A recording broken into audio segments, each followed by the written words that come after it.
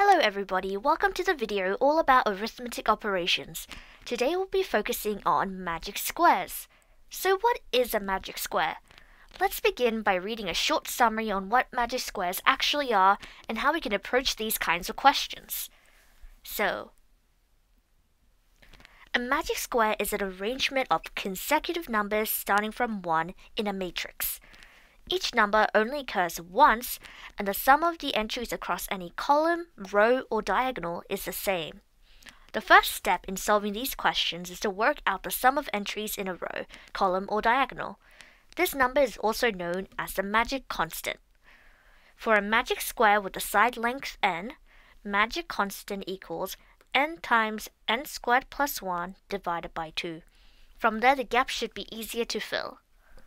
So, magic squares will test your ability to apply formulas and also practice your addition skills. Hypothetically, in a magic square such as you can see, there are 3 squares in each side.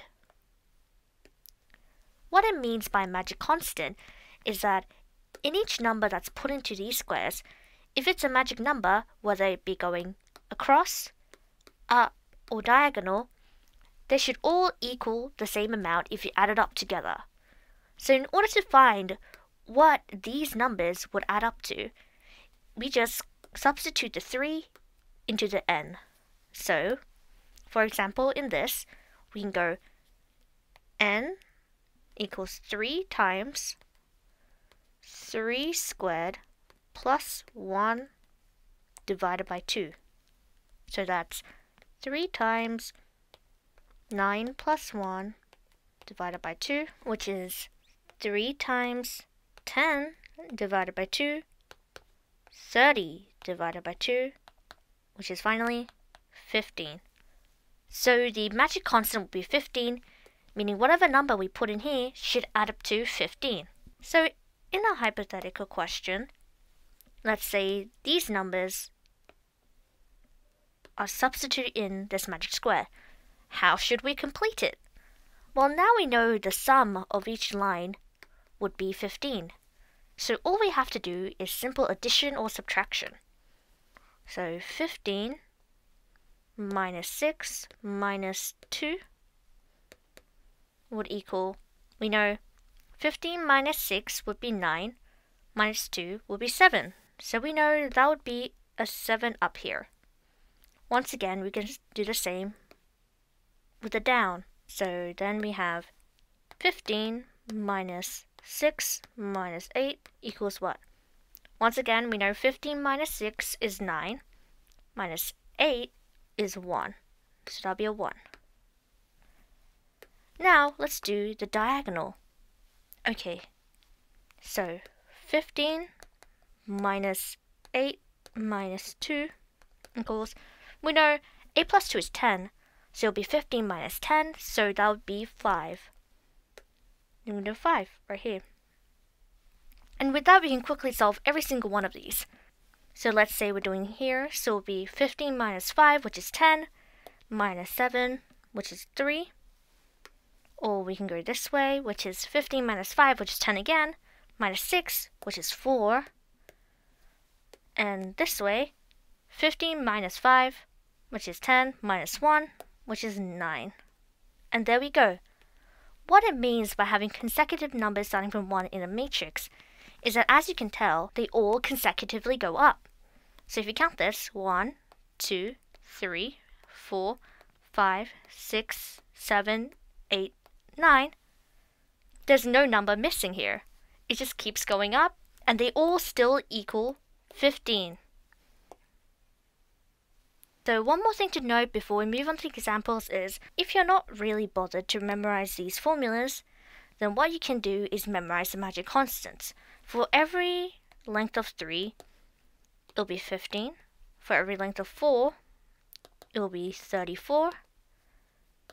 5, it'll be 65. 6 will be 101. 7 will be 175. And 8 size will be 260. It shouldn't really go further than that, because after that it'll be quite tedious to solve. But, of course, since they're quite big numbers, If you forget it, you can always just remember the formula and insert it in. So let's do some examples, shall we?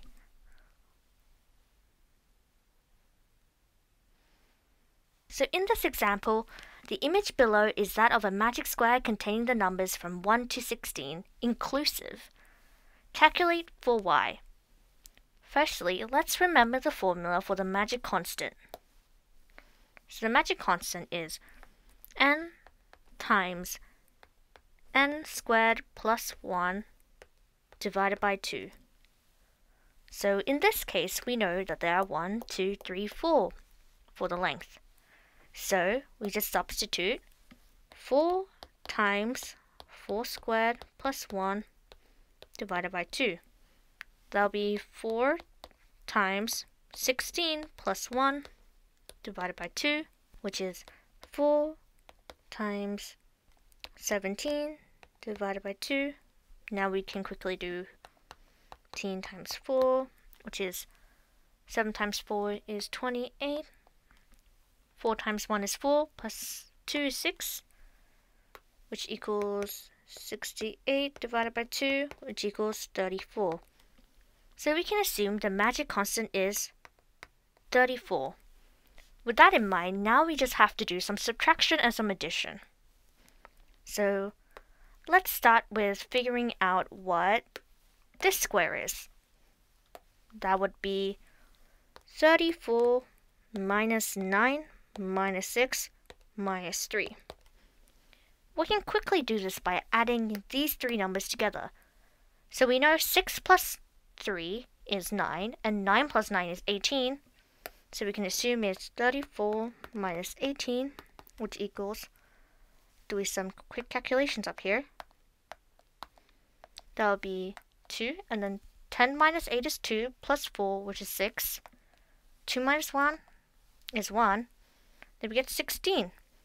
So we can assume 16 will be this number. Now, we probably want this square so we can get the y. So in order to get this square, we probably need this square. So let's try and solve this diagonally. So once again, we go 34 minus 16 minus 1 minus 7, which equals, okay, we know if we add these together, 16 plus 1 would be 17, and we know 7 plus 7 is 14, so it will be 24. So we can assume it will be 34 minus 24, which equals 10. So we can include a 10 over here. And now we can solve this way. Okay, now we go 34 minus 15 minus 10 minus 5.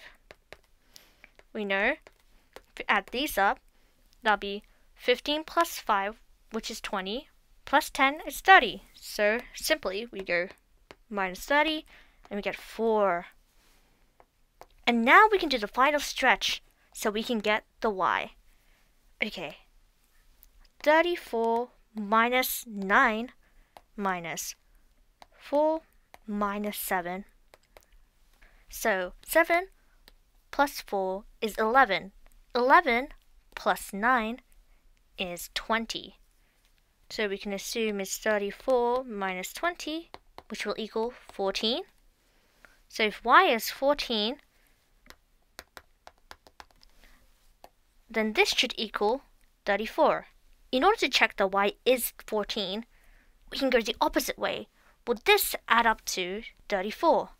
Okay, so we know that's 9 plus 4 plus 14 plus 7 equals, we know 9 plus 7 is 16. 16 plus 4 is 20, and 20 plus 14 is definitely 34. So there we go. There we have the answer. A. Y equals 14. So that's how you would do a magic square kind of question. The most important thing is to remember this formula so you can always know the constant, and the rest of it should be quite easy. I hope you finally know how to solve magic square questions, and good luck for any future questions involving magic squares. Bye!